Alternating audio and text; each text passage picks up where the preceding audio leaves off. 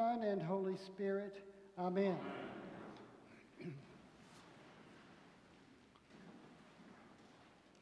Throughout the Bible, we find people who are in deep trouble. And in our reading today, our first reading, Ahaz is no exception. He is in deep, deep trouble. If you like, turn to that section on page 2 in your program. You see, the Assyrians, the most powerful people at that time, they were at the Tigris and Euphrates headwaters, and they were about to come down, and they were making rumblings about expanding, and they were going to come down the Fertile Crescent on the eastern shore of the Mediterranean and take over these small countries there. And they had done the same thing a century ago, and the small countries had joined together to fight the Assyrians, and they'd done okay. And so the king of Syria and the king of the northern kingdom of Israel, they wanted to join together with Judah and to fight the Assyrians. And so they came to Ahaz and they said, look, here's the deal. They're coming after us, and we're going to have to join together to fight them. Will you join us? And Ahaz couldn't make up his mind. He just refused to make a decision. And meanwhile, they were getting more and more impatient.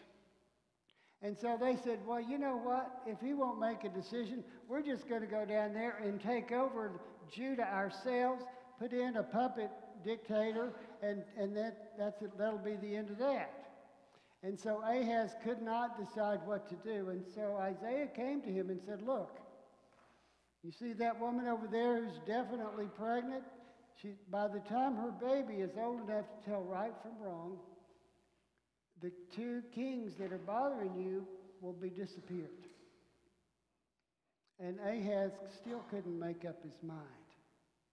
And then it says something very, very interesting, and I invite you to look in your bulletin. It says at the beginning of this reading, again, the Lord spoke to Ahaz. Well, it wasn't God that said, Ahaz, do this. It was Isaiah. And so God worked through Isaiah to speak to Ahaz. And that's the way God works.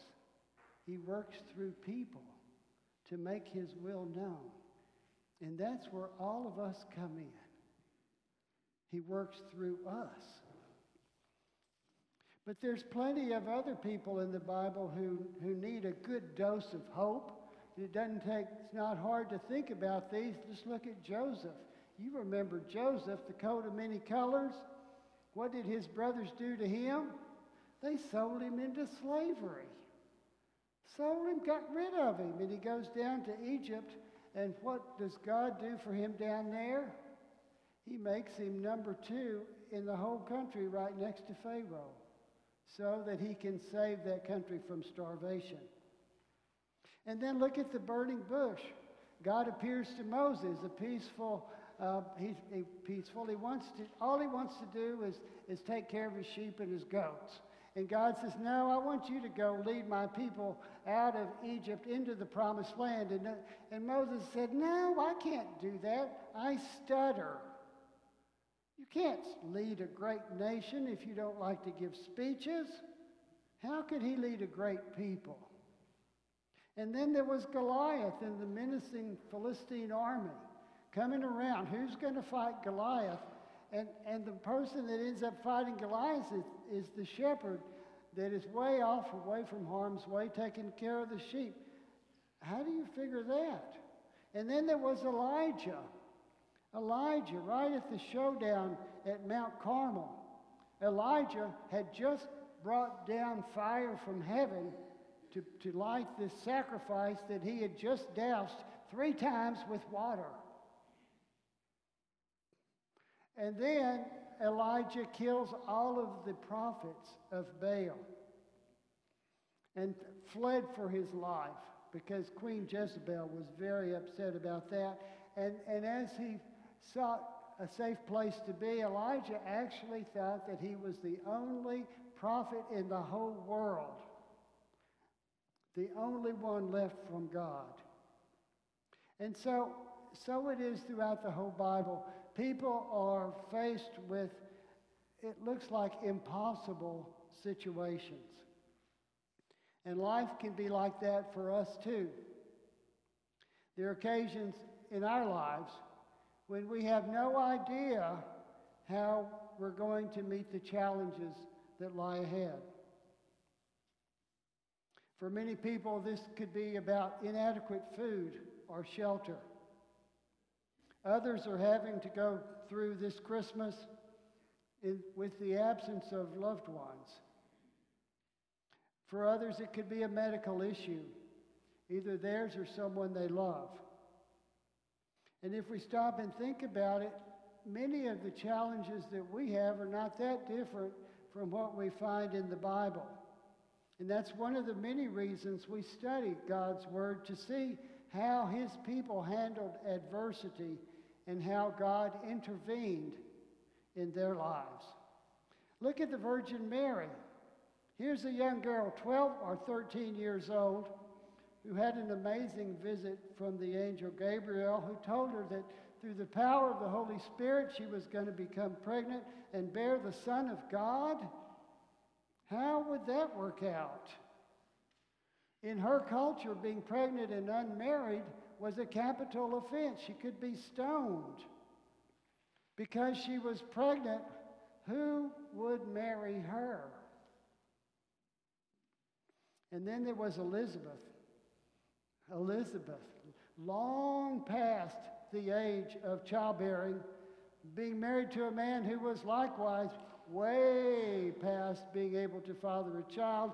Here was her husband, the priest, been in the temple, came out, could not talk, and he wrote down something about this old woman gonna have a baby. Are you kidding me?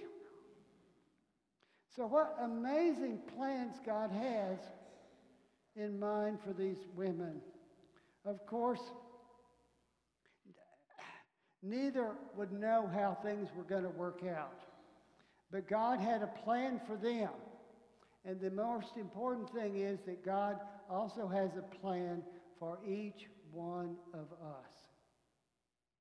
He has a plan for your life. But when we're in the middle of crisis, sometimes it's kind of hard to see where God is in all of this. My doctor says that it's important for me to exercise. Now, I'm sure none of you have ever heard that before, right? Did your doctor ever tell you that? Get up, do something. Well, I've got lots of excuses, but the fact is that our muscles get stronger by meeting resistance and forces that oppose them. And life is like that for our souls as well. The muscles of our souls are courage and character. And they get strong only through struggle and pain. In fact, they get strong only with a few defeats.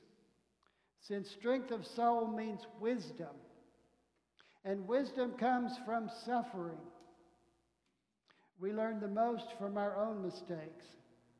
And so you can't be really happy unless you have a deep, strong soul. And you can't have a deep, strong soul unless you have suffered deep unhappiness. And therefore, you can't be deeply happy unless you have been deeply unhappy. The wisdom gained from suffering is not a drug for pain, but wisdom gets you out of bed in the morning, gets you up and moving. And the fact is that God does have a plan for each of us, but it will probably occasionally include some suffering. And certainly it's no fun to endure, but nevertheless, God can use it for good. He's that powerful. And we never ever know how God is going to use us to give hope to somebody who is suffering. There's a story about a little boy who wanted to meet God. And he knew it would be a long trip, so he got out his suitcase and he put a package of Twinkies in there and a 6-pack of root beer, and he shut it up and headed down the street. And he walked about 3 blocks, and he came to a park, and there was an elderly woman on a bench in the park, and she was just had this blank look on her face, and she was staring at the pigeons. And so the boy sat down beside her and opened up his suitcase, and he was about to have a drink of his root beer when he noticed that the lady looked hungry. And so he offered her a Twinkie. And she gratefully accepted and smiled at him. And her smile was so pretty that the boy wanted to see it again. And so he offered her a root beer. And once again, she smiled. And the boy was thrilled. And so they sat there all afternoon, eating, drinking, and smiling. But they never said one word to each other. And finally it grew dark, and the boy knew it was time to go home, and he got up to leave. But after walking a few steps, he turned around and ran back and gave the woman a great big hug. And she gave him the biggest smile of all. So when the boy went home and opened the door to his house, the mother looked at him, his mother, and said, "Why are you so happy? There's a joy on your face that I haven't seen." And he said, "I had lunch with God." But before his mother could say anything, he said, "You know what? She's got the biggest smile I've ever seen." And the old woman went home, and her son asked, "Why are you so happy?" And she said, "I had Twinkies in the park with God, and you know, he's a lot younger than I expected." We never know how or when God will use us to provide some hope for somebody else. Mary's visit to Elizabeth was a very unlikely occasion when this pregnant 12 or 13-year-old girl went all by herself from Nazareth all the way to Jerusalem. I think that's about 60 miles. By herself. To visit an older relative who was likewise unexpectedly pregnant. They encouraged each other, and they marveled at what God was doing in their lives. So when the Holy Spirit whispers in your heart to help somebody who needs some hope, you may be the only one that is able to help them. May we all have the grace to respond to God when He speaks to us, so that we can provide hope, just like that little boy did, in his own way, to someone who desperately needs us. In the name of God, Father, Son, and Holy Spirit, amen.